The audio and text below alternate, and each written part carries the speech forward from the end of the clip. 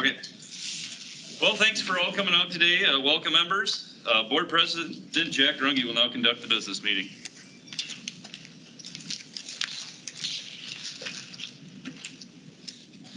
Thank you, Mike, and again, welcome to everybody that's here today and those that may be online. At this time, it's my pleasure to introduce the Board of Directors at Midland Power. Mike Coleman is the Vice President. She said to go through these a little slower and wait until they popped up on screen. So Randy Christensen is Secretary from Scranton. Rick Thompson is the Treasurer from Laverne. Joel Scow is the Assistant Secretary Treasurer from Wesley. Jim Briel from Ames, Iowa. Charlie Gilbert from Iowa Falls.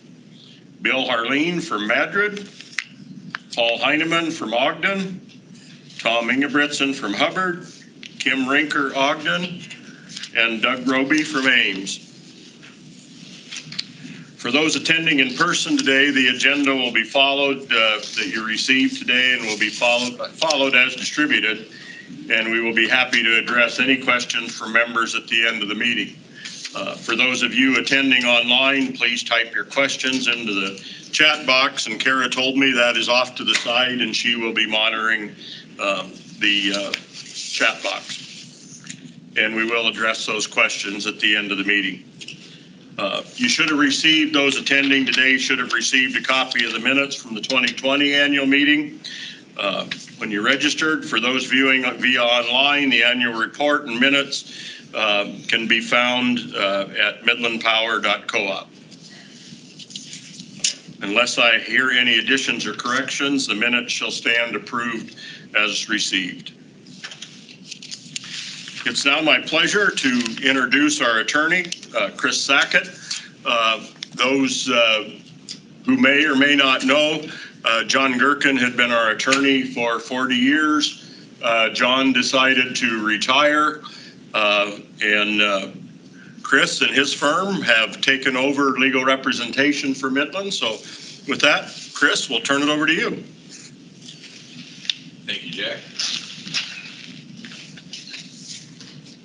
By the way, those are really big shoes to fill. I imagine a lot of folks here in the room know John Gherkin, and I worked with John many years ago on some things and have reconnected with him through this process. And what a gentleman, what a lawyer. So you guys have benefited from having 40 years of continuity with someone. I'll try not to mess that up in my time getting to work with you. So just a little bit about the procedure, the process here. The ballots obviously were sent by mail. Most of them have been received. All of them that will be counted. The counting has taken place already for those that have been received prior to the meeting. If there are any at the meeting that we need to pick up, we'll get those. We'll update the count, and then we'll announce the results later on. We'll be electing 4 directors today, 1 from each district, 3-year terms, and the nominating committee for 2022. And I would like to introduce, or at least thank the nominating committee and today's tellers. So the nominating committee that helped you to get to where you are was Rich Larson, Tanner Lawton, Richard Snyder, Christopher Paulson, Donald Youth, Jamie Whitert, Brody Bertram, Charles Borman, Alan Maines, Royal Duncan, Larry Engelson, and Dwayne Kruckenberg. So they did some good work to get you where you are here today with the nominees that you had to choose from. And then the tellers who have been diligently counting votes today and figuring out which are good, and if there's any questions or anything. My colleague Ross Curnow is with me today. He's been helping with that process.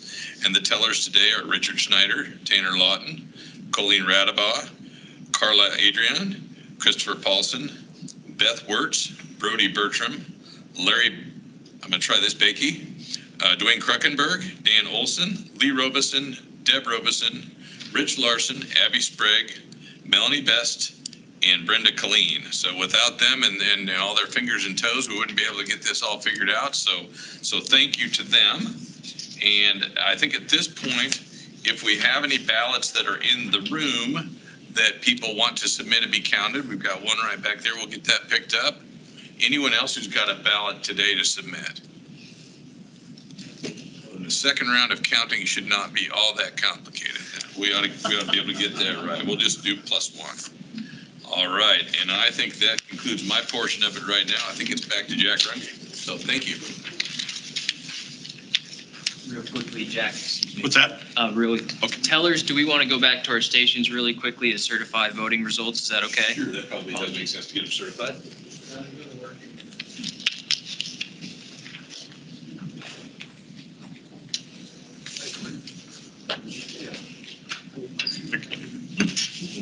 Also, thank you to everyone that had any part in the process. They do work behind the scenes, but it is a necessary process to make this event happen. I would now like to share our financial report and introduce Treasurer Rick Thompson. We are doing it online. Our reports were video prepared prior to this, so that nervousness is out of the way. So with that, we'll see what Rick has to say.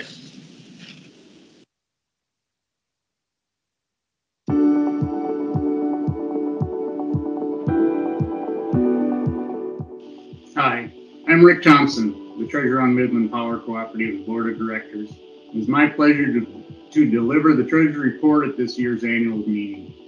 Much of the information that I'll be covering can be found in the 2020 annual report, available online or by hard copy. Rural Utility Services, our lender, requires that we have an outside independent CPA firm audit our books each year. ID Bailey was hired to audit our books, and I am pleased to announce their opinion. The independent auditor's report states, in our opinion, the financial statements referred to above present fairly in all material respects the financial position of Midland Power Cooperative as of December 31st, 2020, and the result of its operation and cash flows for the year that ended in conformity with the accounting principles generally accepted in the United States of America. 2020 operating revenue decreased to $48,076,274. Midland Power's largest expense of purchased power was $33,304,856. After expenses, the 2020 operating margins were $1,764,190. Total margins and dividends decreased from 2019. The decrease to $5,001,200, or the decrease of $215,940, is a result of the decrease in operating revenues. There were two causes of decrease in kilowatt hour sales in 2020. In April, sales were down 7.8% due to electric consumer behavior changes caused by COVID-19. The other reason for decreased sales during the year was due to the overall weather of 2020 being milder than 2019, which meant heating and cooling days were down 8% in 2020 from 2019. We have different classifications for our member accounts, which include residential, commercial, industrial, and resale, and public streets and highway lighting and authorities. For 2020, operating revenues were $48,076,274, and these classifications represent the source of this revenue: 52% residential, 31% industrial, 13% commercial, 5% resale, and less than 1% from other revenue classes. Operating expenses totaled $46.3 million. For every dollar of expenses, power represents 72 cents, depreciation 8 cents, interest 4 cents, all other, such as administration, line operations, and maintenance, represents 16 cents. Total assets were $136,118,591. This includes net utility plant, which includes our fleet vehicles, trucks and power equipment, office and outpost buildings, as well as our distribution system, which includes 28 substations and about 4,000 miles of power line that covers 17 counties, as well as other non-essential assets, which are made up of our patronage capital issued from cooperatives we do business with, including lenders like CFC and CoBank, material distributors like Resco and Federated. Our total equity was more than $67 million. The long-term debt, less current maturities, principal and interest payable in the next year included in our current liabilities was $60,028,389. Our blended interest rate is at 3.16%. Current liabilities, as you can see by looking in your annual report, include current debt, accounts payable, mostly power costs, deposits, taxes, and other current and accrued liabilities. Deferred credits include prepayments from members for new services. The co-op's total equity and liabilities was $136,118,591. Equity represents the present and total assets that the membership actually owns. Midland ended 2020 with equity of 49.5%, which is steady from 2019. This concludes the Treasurer's report. Thank you.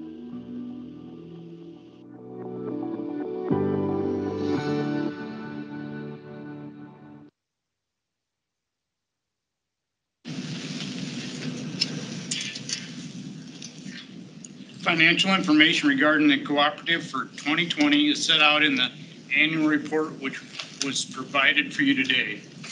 Are there any questions on the financial report?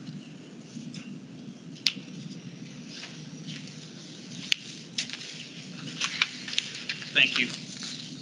Thank you, Rick. The annual report will stand approved as presented unless there are objections. Now my pleasure to introduce the CEO report from CEO Bill McKim. That will be followed by my president's report.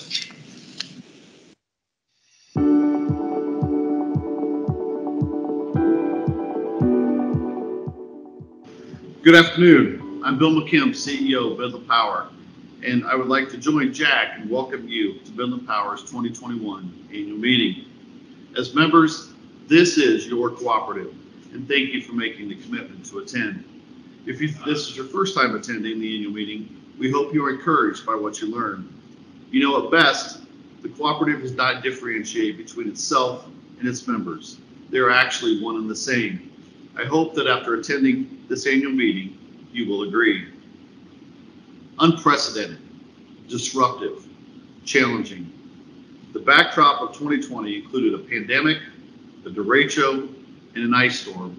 Yet we powered through because at Midland Power Cooperative, we never stopped in pursuit of giving you the power to better your lives.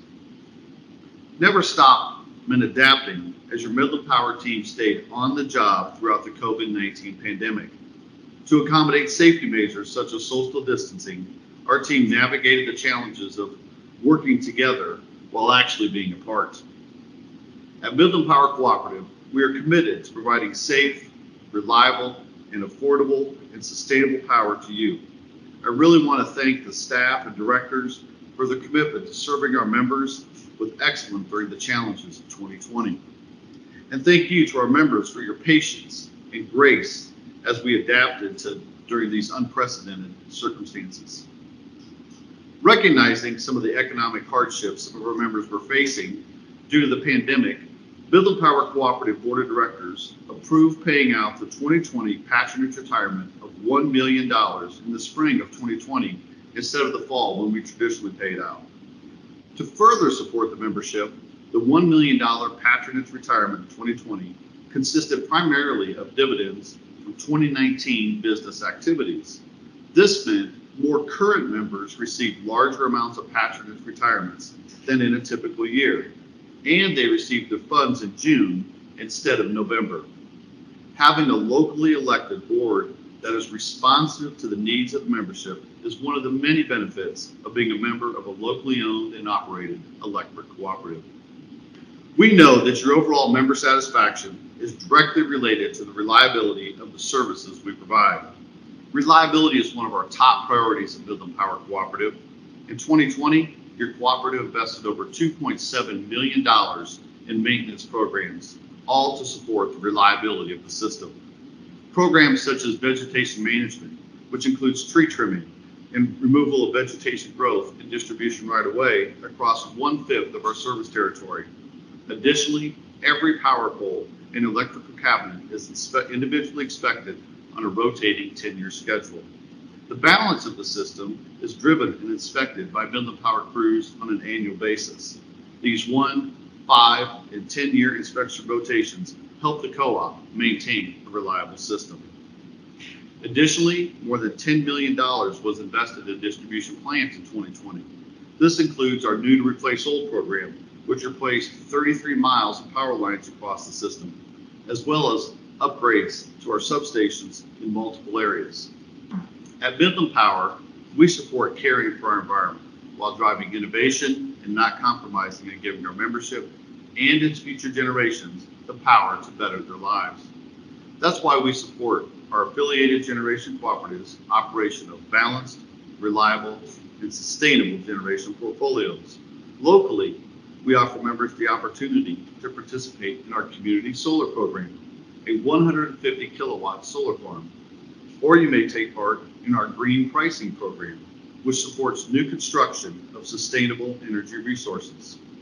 Through our affiliate cooperatives, we have supported projects including the largest solar generating facility in Iowa, a 100 megawatt solar facility constructed in Louisa County in 2020, and a 150 kilowatt solar facility near Spencer, Iowa, which will compare the energy production and output of two differing solar style arrays. The project in Spencer was constructed by Iowa Choice Renewables, Midland Power, and 8 other distribution cooperatives solar contractor. If you're considering investing in your own solar facility, we encourage you to contact us here at Midland Power and learn how ICR might be able to assist you meeting your energy goals. Iowa's electric cooperatives have a long history of supporting energy and energy efficiency. In fact, we've been offering cost-effective energy efficiency programs since the 1980s. These programs include rebates and incentives for various energy efficient products. In 2020, Midland Power invested $230,000 in energy efficiency measures, which saved the equivalent of 122 average American homes' energy use for the entire year. When it comes to using energy wisely, information is key. You, our members, can sign up for SmartHub, our online account access and mobile app, and manage your account. View and pay your bill, monitor your usage 24/7, report service issues, and receive important notices, all in the palm of your hand or online. We currently have a prize drawing promotion going on for SmartHub users through the end of July. You can learn more at midlandpower.coop. We also work to keep all members informed about the co-op through several communication channels beyond SmartHub, including our printed member newsletter, e-newsletter, social media channels, website content and updates, and billing inserts. Co-ops providing education, training, and information so the members can contribute effectively to the success of the co-op is one of the 7 foundational principles of electric cooperatives. One of the latest topics of member information has been the fact that how members actually use their electricity is just as important as how much electricity they use. Recently, we've been sharing how high electric demands, when a consumer runs numerous electric appliances at the same time, can be costly to the co-op and thus costly to the membership. Therefore, for informational and educational purposes only, an item called peak demand is now listed on the monthly power bills and available to view in SmartHub, all to help member consumers understand better how they use electricity. In the past, you've been able to save money by turning off the light or taking advantage of one of our energy efficiency programs. In the future, you may actually be able to lower your power bill by coordinating the number of appliances you operate at once, or staggering the use of major appliances throughout the day, reducing the demand at your location and potentially lowering your electric bill. A report on 2020 wouldn't be complete without mentioning the derecho that hit our area last August. On Monday, August 10th, a devastating derecho storm with winds nearing 140 miles per hour in some places carved a path of destruction through central and east central Iowa. Midland Power crews, along with support from Calhoun County REC, Iowa Lakes Electric Cooperative, Nishnabotna Valley REC, and Highline Construction, worked 16-hour days to restore power. On Monday after the storm, Midland had 5,466 members, which is about 40% of the membership, without power. By 11 p.m. that night, our crews have restored power to nearly half those members. Each day brought progress, and by Monday the 17th, power had been restored across the system. On behalf of the entire Midland Power team, we want to thank the membership for your patience, support, and for your messages of encouragement as our team worked to restore power after the devastating storm. While the bulk of my report is focused on 2020, I must mention the polar vortex that struck the entire midsection of the United States in February 2021, as it created yet another unique situation for many electric utilities and consumers across the country. Record low temperatures, which led to escalating demand for electricity, combined with disruptions to natural gas, coal, and renewable generation resources, resulted in unparalleled stress on the Midwest power grid. As a result of this pressure on the grid, on February 15th and 16th, utilities across the Midwest were called upon to curtail electric load. In my nearly 20 years in the electric cooperative industry, this was the first time I've experienced an order to curtail load because of tightening generation resources. Electric demand across the 14-state region, running from Canada to northern Texas, reached historic highs due to high heating demand during record-breaking Arctic weather that lingered over this portion of the country. Consequently, it became necessary to implement load control measures and temporary power curtailments to reduce demand on the power grid. These highly unusual control measures were needed to prevent the potential for wide-scale system outages. When the Southwest Power Pool, or SPP, a regional transmission organization, which serves as sort of an air traffic controller for the electric grid, issued emergency alerts level 2 and level 3, we were quick to share on social media that load shedding or blackouts may be a possibility. These orders are extremely rare. In fact, they were the first level 2 and level 3 EEA orders in SPP's 80-year history. Ultimately, one of our power suppliers had to curtail electric load by powering down substations on February 15th and 16th, affecting approximately 14,000 rural electric consumers in our region, which included about 1,600 Midland Power consumers. I would like to thank our membership for your patience and understanding while we dealt with these challenges in real time. At Midland Power, we believe in promoting a proactive safety culture with the goal of sending each employee home safe at the end of every day. We know that a strong safety culture doesn't just happen on its own. It's a product of intentional training and proactive education. Arguably, as I go through this, the best report on 2020 I can give is that our team members lived safely in 2020, working 99,762 hours without a single accident resulting in lost time from work. The entire team worked safely through the 16-hour days of the derecho storm recovery, as did our 2 linemen that traveled to Louisiana to assist with Hurricane Laura recovery. And despite the pandemic, we had 0 incidents of COVID-19 transmission in the workplace while maintaining operations the entire year. At Midland Power, we do more than just provide electricity. We power lives and empower the communities we serve every single day. While 2020 certainly brought its share of challenges, we remain steadfast in our mission to safely provide affordable and responsible electric service while enhancing the communities we serve. And we'll never stop in pursuit of that mission. Thank you.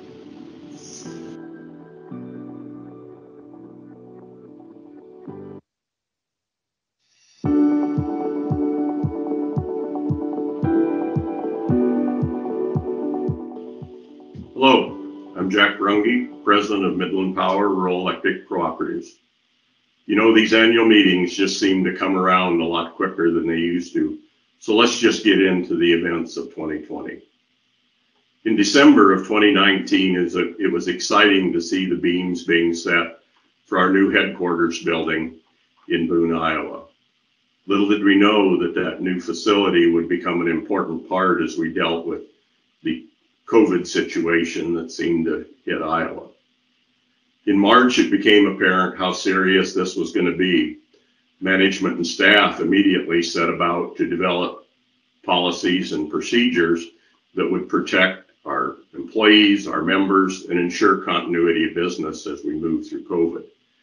As I said, the new facility allowed us to separate employees, quote unquote, socially distance. It seems that was a term that we started talking about.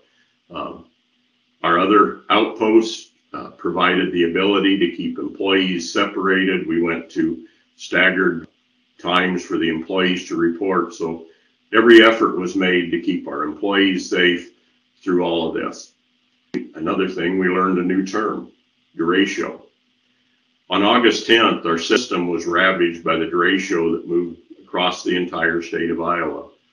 And I want to share some numbers with you, just what that did to our system and how we recovered from that.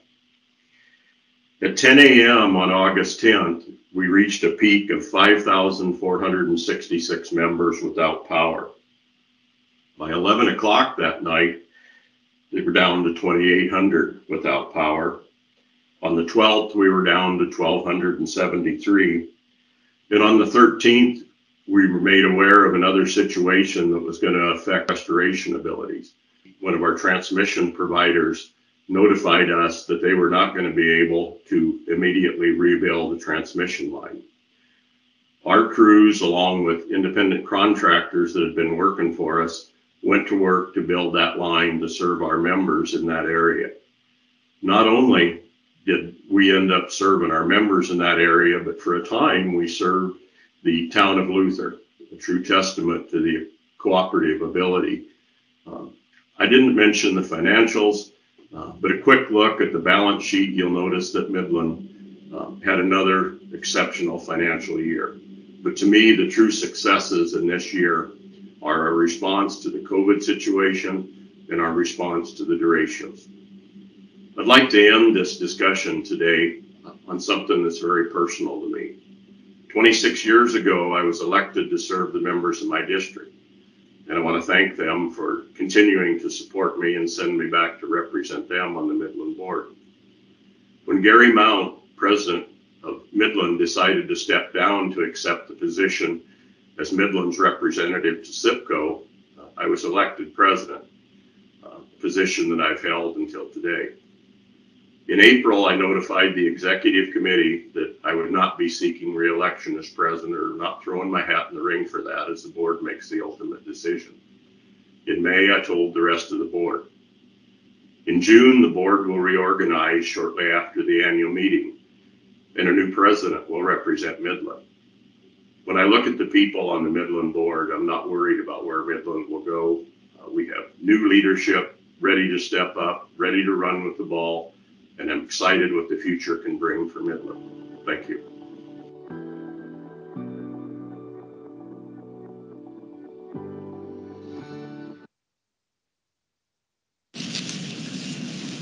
Chris, would you like to come back to give us the election results?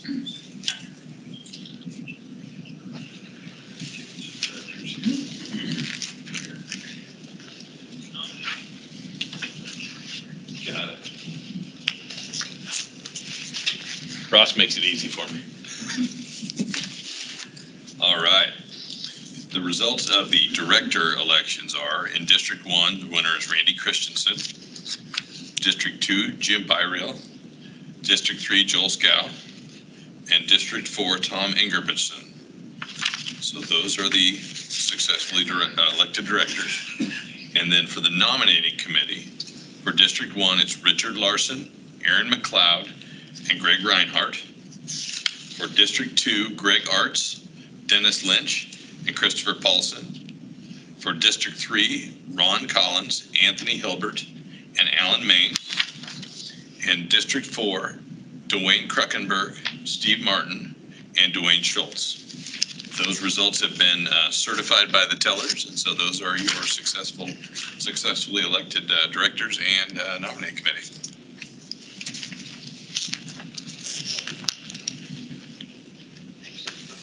Again, thank you, Chris, for you and your team. You know, it's a little bit more of a complicated process than what you see right here. So, Chris, thanks for taking over today and doing an excellent job. At this time, I'll entertain questions from the membership. Kara, do we have anything in our chat room? We don't. We don't. Okay. Are there any questions from those in attendance here today? You're all just ready to get to the prize drawing. I got to tell you, this is the longest part of the meeting from the way this list looks. So it's what you're waiting for here today. Only Midland members are eligible, and I always have to say directors and employees are not eligible. And you know, we've got a few retired directors here. I don't know, maybe we ought to avoid them also. I guess not. We'll let them be in. So the first round of drawing will be for $50 bill credit on your electric bill. There will be 3 from each of the 4 districts.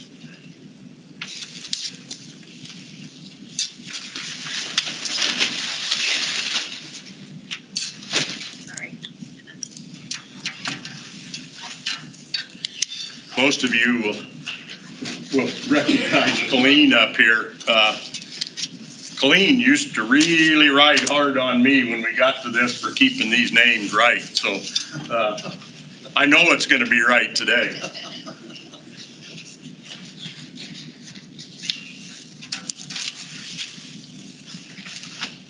No, I'll let you announce it.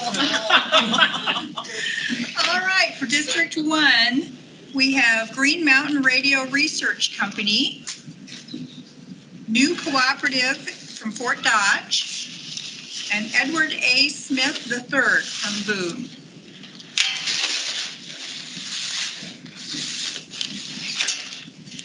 District 2.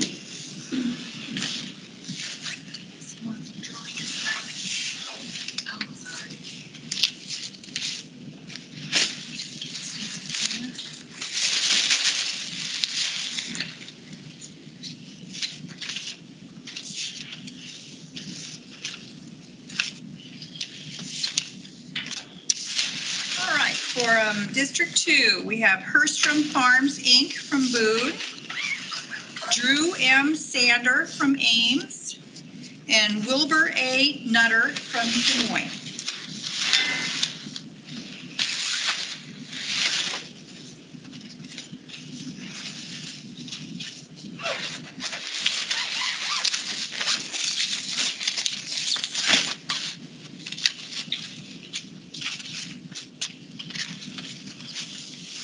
From District 3, Kenneth Carlson from Britt, Nicholas Kramer from Rutland, and Shirley Carlson from Oracle, Arizona.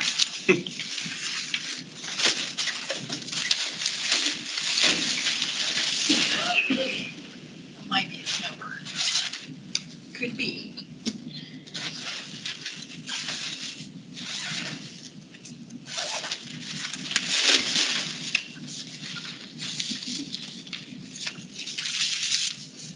District 4, Merle Reingart from Iowa Falls, Arnelda Kniffel from Iowa Falls, Andrew Burton from Williams.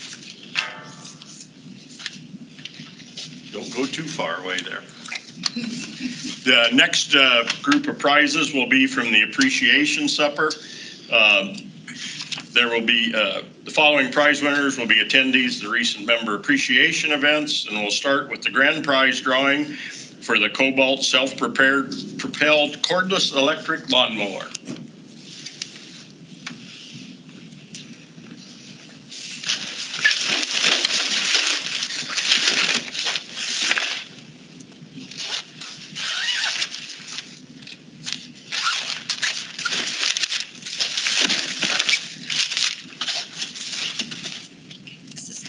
Yep, grand prize. Grand prize. The big one.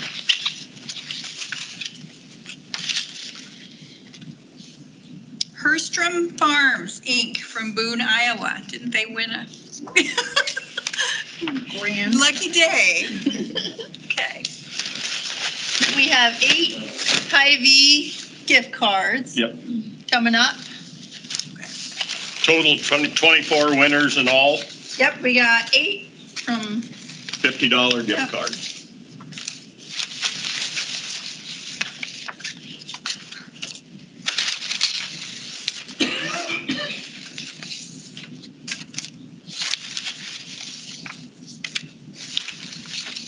Are your arms 7, tired yet? 8, you could draw the next 8. All right. David Doolittle from Story City. Dallas Ellingson from Alden. Art and Helen Wall from Alden. Fred Anderson from Madrid. Franklin White from Eldora. Mark Fair from West Bend. Deborah Robeson from Iowa Falls, one of our tellers. Floyd Bass from West Bend. All right. 8 Fairway gift cards.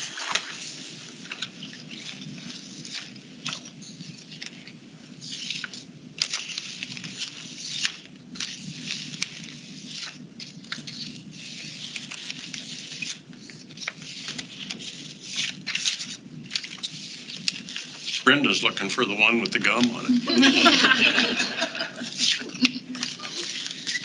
Okay. Steve Kaufman from Stanhope. David Larson from Rutland. Stephen Stritzel from Ames. Rodney Scuffham from Algona. William Monin from Boone. Brett Sharon from Humboldt. Audra Pittman from Boone. Samuel Carlson from Boone. And then 8 Casey's $50 Casey's gift card.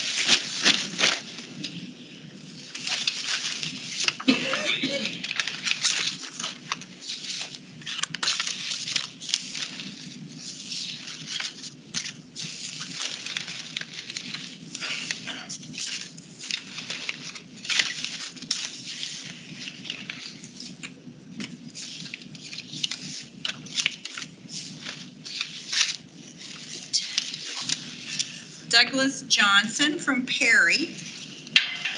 Glenn Gelhaus from Radcliffe. Lauren Jernagle from Radcliffe. Joel Sonkson from Ames. Barbara Murrah from Ackley. Mary Bontrager from Boone. Struther Brothers from McCallsburg. Thomas Durr from Boone.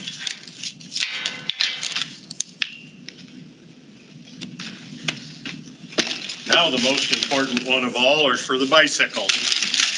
We'll have one from each of the 3 areas. We'll have 3 bicycles in total. One's from Humboldt area event. Kyra Kramer from Hardy. This one's from the Iowa Falls event.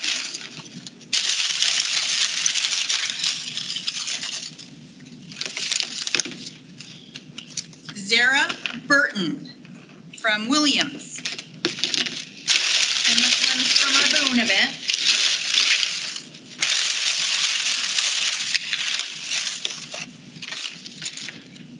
Samuel Reinhardt from Boone. Thank you, gals, for helping with that. I'd like to take just a minute to thank everybody that in any way participated in this year's events. Those of you online, those that attended our member appreciation suppers. We had great attendance, a lot of good fellowship. It was good to finally get out and be around people again. And like I say, the attendance was excellent at all of the events. Are there any questions or business to come from the membership at this time? Kara, once again, anything on?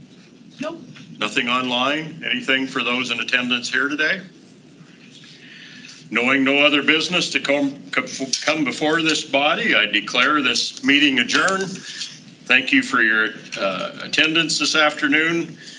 Board members and management will be around if you have questions, and the board of directors will have an organizational meeting shortly after that. So thank you, everyone.